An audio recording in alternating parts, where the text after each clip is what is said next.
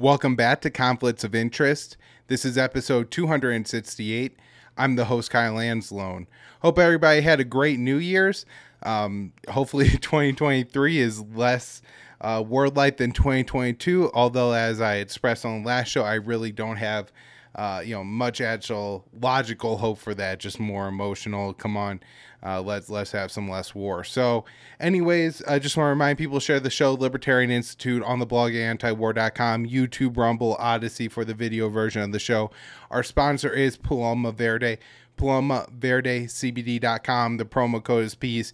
You're working on a New Year's resolution. You want to, get out and do quite a bit more. You want to start exercising and things like that. Well, check out the sports cream they have at Paloma Verde. It's absolutely great for relieving muscle pain. So, if the thing that's going to set you back is the day after working out, you're not feeling so great, you're really tight, you're really sore, check out the sports cream from Paloma Verde. You will not be disappointed. PalomaVerdeCBD.com. The promo code is peace. That's going to save you 20% off, and it'll get the show kickback. Now let's get into the episode. First story here I have from the Libertarian Institute that I wrote on December 29th with Connor Freeman. U.S. warplane reports unsafe encounter with Chinese jet.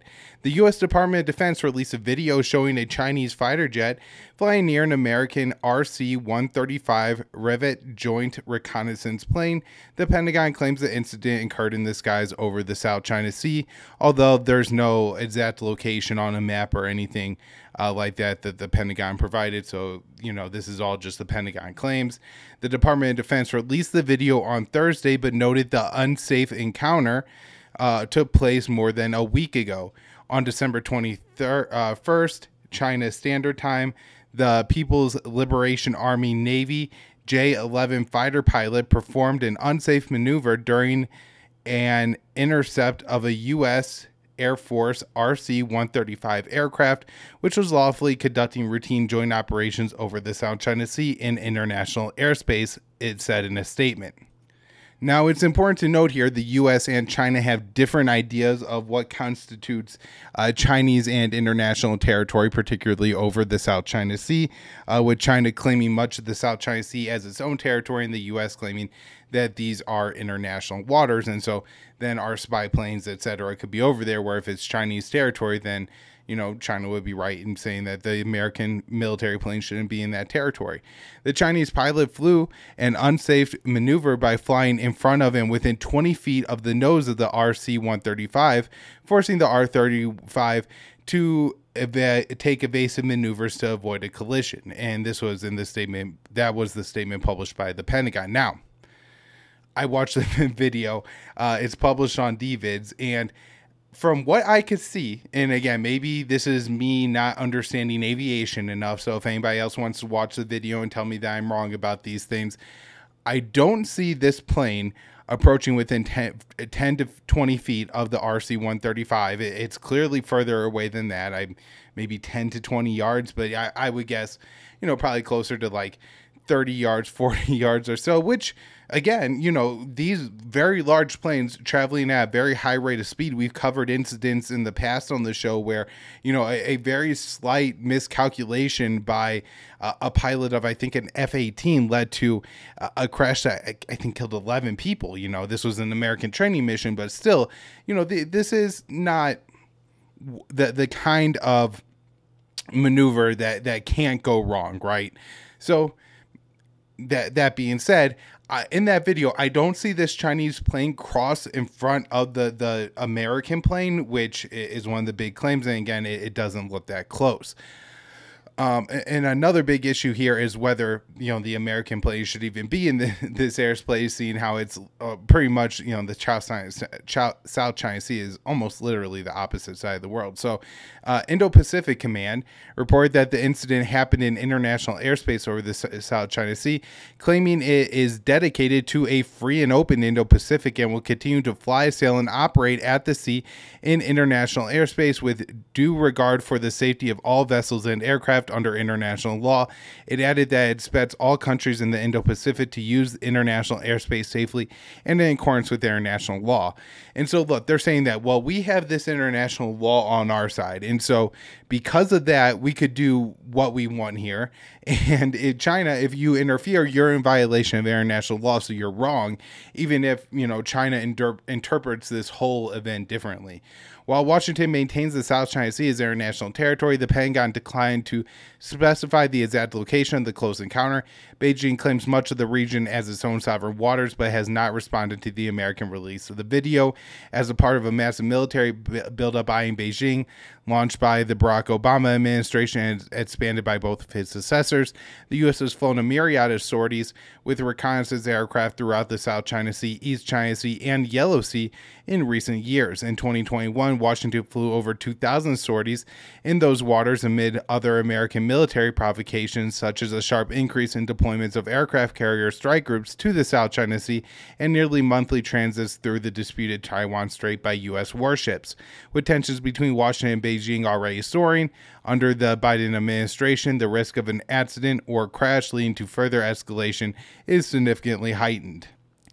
The next article I wrote for the Libertarian Institute on December 30th with Will Porter. China conducts military maneuvers near Guam, Okinawa. The Chinese aircraft carrier Lyonese has sailed near the Japanese island of Okinawa and the U.S. territory of Guam over the past 2 weeks.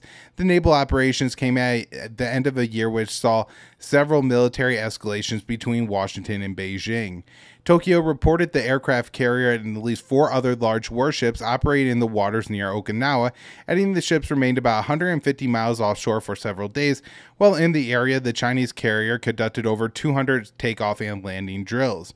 On Thursday, Japanese officials confirmed that after sailing away from Japan, the flotilla traveled near the U.S. territory of Guam. According to the Global Times, a Chinese newspaper closely linked to the country's ruling Communist Party, the operation showed the Chinese aircraft carrier is ready to defend against potential U.S. attacks launched from there. The relationship between Washington and Beijing has continued to deteriorate in 2022, perhaps best exemplified by House Speaker Nancy Pelosi's trip to Taiwan last summer and the massive round of Chinese military drills launched near the island in retaliation. President Joe Biden has further fueled tensions by repeatedly asserting that the U.S. would come to China's defense in the event of Taiwan's defense in the event of a Chinese invasion. However, Taiwan is not recognized as a sovereign nation under U.S. law, which instead endorses Beijing's claim to the island and calls for a position of strategic ambiguity towards Taipei. While a number of past U.S. administrations have refrained from openly saying whether Washington would intervene against China on Taiwan's behalf, Biden has increasingly endorsed that position, prompting senior White House officials to walk back his statements on multiple occasions. Proponents of the strategic ambiguity contend that the policy acts as a deterrent against a future attack by Beijing and stops short of emboldening Taipei to take aggressive actions of its own. Biden recently met with President Xi on the sidelines of the G20 summit. While the goal was to seek to resolve outstanding issues between the two powers, both countries continue to conduct provocative military exercise. Tokyo, which is part of a 3-way security pact with Washington and Seoul created to confront Beijing, has also escalated regional tensions by announcing an end to its post-World War II defense-oriented and plans to become the world's third highest weapons spender over the next 5 years.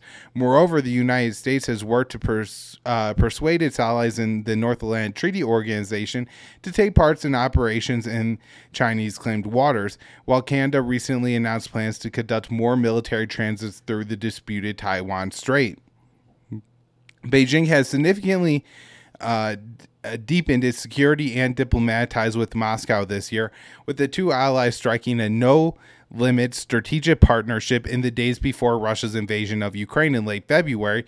The Asian superpowers have conducted joint drills in the waters and skies around Japan and Taiwan in recent weeks.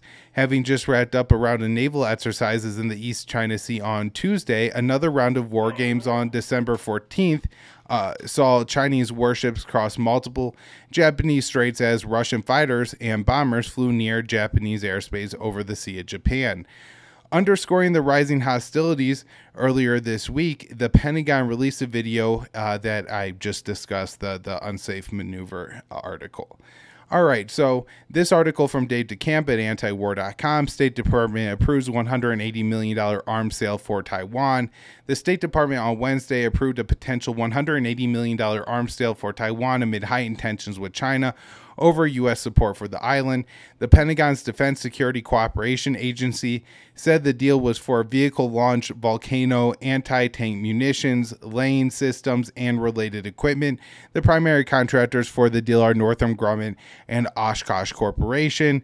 The State Department approval notified Congress of the potential deal and begins a period which lawmakers could attempt to block the sale, but the sale shouldn't have any issues as there's virtually no opposition to arming Taiwan in Congress.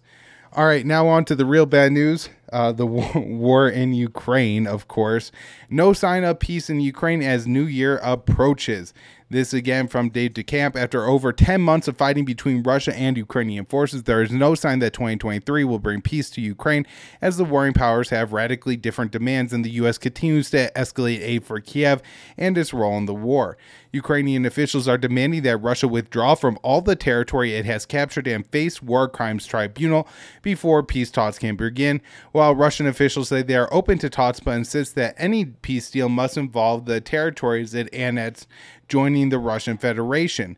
The only way Ukraine would likely be compelled to talk with Russia is if the U.S. leverages aid to push them to do so, as the Ukrainian war effort is entirely reliant on support from its Western backers. There was a glimmer of hope in November when Chairman of the Joint Chiefs of Staff, General Mark Milley, said winter provided a good opportunity for peace talks, but his view was not popular one within the Biden administration. Milley said the warring side should seize the moment to achieve peace, but following his comments, the U.S. reassured Ukraine that negotiations don't need to happen. Media reports said that other high-level officials, including Secretary of State Antony Blinken and National Security Advisor Jake Sullivan, were against the idea of talks. The only time a peace deal seemed possible during the war was after Russia and Ukrainian negotiators held in-person talks in Istanbul back in March, but reaching an agreement with Russia was discouraged by the West, and then British Prime Minister Boris Johnson visited Kiev in April and urged Zelensky not to negotiate with Moscow, likely at the behest of the U.S. and NATO.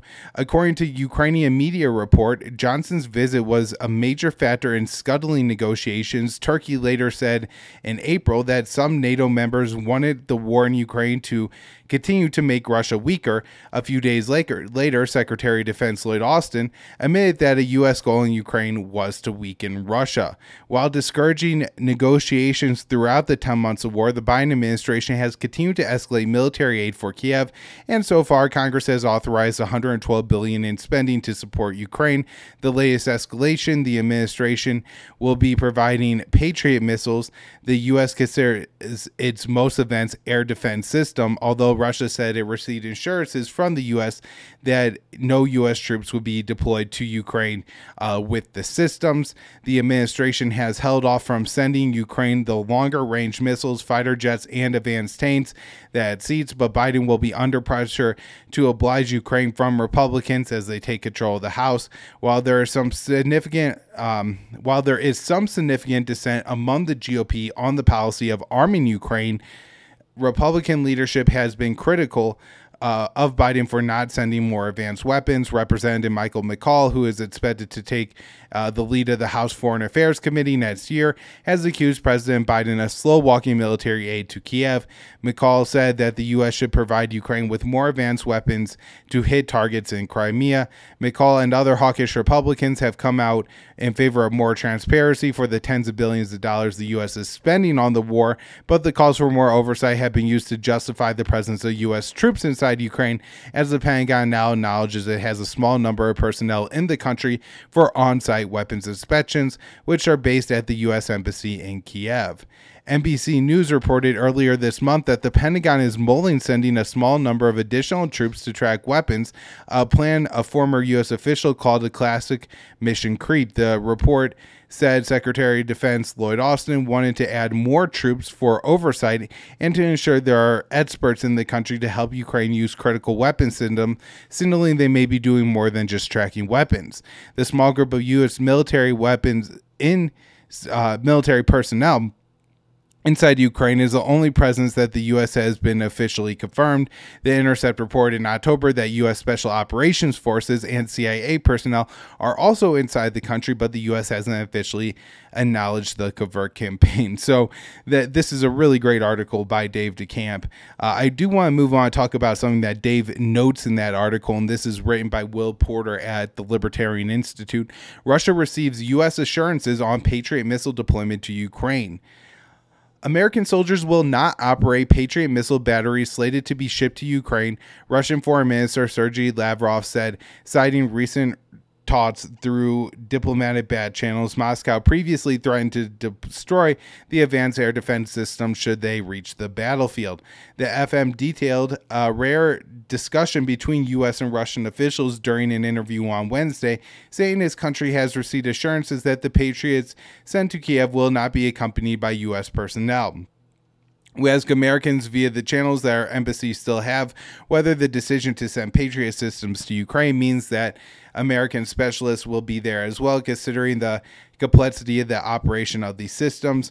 We are told at length that this is not being planned specifically because of the Americans do not want to and will not fight against Russia directly. The Patriot systems will be deployed within the next several months as Ukrainian servicemen finalize themselves with this technology. So this, I think, is good news for a couple of reasons. One, that these bad channels exist and are being used and are effective. It is extremely important, and this is some really good news. The other thing here is that, you know, if the Americans are continuing to tell the Russians that we don't want to fight you directly, that I think that's a good sign too, even if, you know, both sides may be willing to fight each other and kill each other still, even if this is just publicly what they're saying. Earlier this month, back to Will's article, CNN was the first to report that Washington had nearly finalized plans to supply Patriot batteries, noting that Ukrainian troops would be trained on the systems at U.S. Army bases in Germany.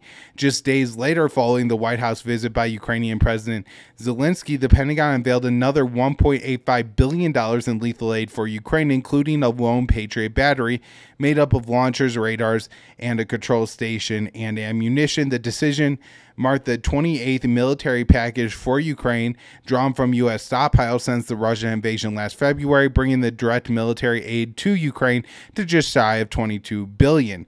That sum does not include the funds spent under a separate Ukraine Security and Assistance Initiative, USAI, which lets to procure arms for the weapons industry rather than existing American arsenals. Russian officials previously said that any Patriot missiles sent to Kiev would quickly become legitimate targets, with President Vladimir Putin claiming that the Patriot is a rather old system while vowing to find an antidote to their air defense platform. While the U.S. military initially insisted it would provide Patriots to Ukraine due to the lengthy training period and the large number of personnel needed to operate them, the Pentagon has apparently reversed course on this stance. It is unclear what changed in the months since, and officials had not previously had not provided an exact time frame for when the systems will be ready to use by Ukrainian forces, only saying it will take several months. And we had previously discussed this on the show with an article written by Kelly Vlahos that was absolutely fantastic, going over how difficult these systems are to use and why, you know, sending one lone Patriot battery to Ukraine is likely not going to have any battlefield impact. Lavrov says Pentagon threatened decapitation strike against Putin. This is very concerning. Great article here by Dave DeCamp. Russian Foreign Minister Lavrov said on Tuesday that the statements made to the media by an anonymous Pentagon officials amount to threats against Russian President Vladimir Putin's life. There are some anonymous officials from the Pentagon who have actually enunciated threats to deliver a decapitation strike on the Kremlin, which is in fact an assassination threat against a Russian president, Lavrov said, according to the Russian news agency TASS. Lavrov appeared to be referring to a recent report from Newsweek that was published in September that cited anonymous U.S. military officials who said the U.S. was considering a decapitation strike to kill Putin in the heart of the Kremlin in response to the Russian leader's warning that he could use nuclear weapons to defend Russia's territorial integrity. It is not clear from the context if the unnamed source meant that the assassination plot was being considered as a potential response to using nuclear weapons, or it could happen before that. Either way, the U.S. military officials discussing such a plan is extremely provocative, even if they are speaking on condition of anonymity. Lavrov's comment come after Senator Lindsey Graham said that the only way for the war in Ukraine to end is if Russia breaks and someone takes Putin out. The Russian diplomat didn't mention Graham's remarks, but said Western powers want to destroy Russia. It is no secret to anyone that the strategic goal of the United States and its NATO allies is to defeat Russia on the battlefield as a mechanism for significantly weakening or even destroying the country, Lavrov said. Now, Lavrov also warned that Russia is going to try to disrupt even more Western arms supplies. Russian Foreign Minister Lavrov warned Wednesday that Russia is working on ways to disrupt Western arms supplies to Ukraine. Seemingly, Russia will start targeting more Ukrainian infrastructure. We observed that Ukraine is receiving more and more and better Western weapons, Lavrov said in an interview with Russian TV, according to Al Jazeera. He said strikes on the railway lines, bridges, and tunnels are being considered. Russia has been pounding Ukraine's energy infrastructure since October, leaving millions of Ukrainians without power and heat for the winter, but Lavrov's comments suggest that Russia will be hitting other types of infrastructure. The Russian diplomat said that the strikes on Ukraine's energy grid have already helped disrupt the supply of weapons, but added that more will need to be done. I am convinced that there are other plans being applied in this regard. Lavrov and other Russian officials have stressed that the more U.S. and other Western military aid, the longer this war will continue to escalate and to drag out. On Thursday, Russia launched another barrage on Ukraine's power grid, striking targets with missiles and drones. Ukrainian Defense Ministry suggested it was one of the largest Russian missile barrages in the war. All right.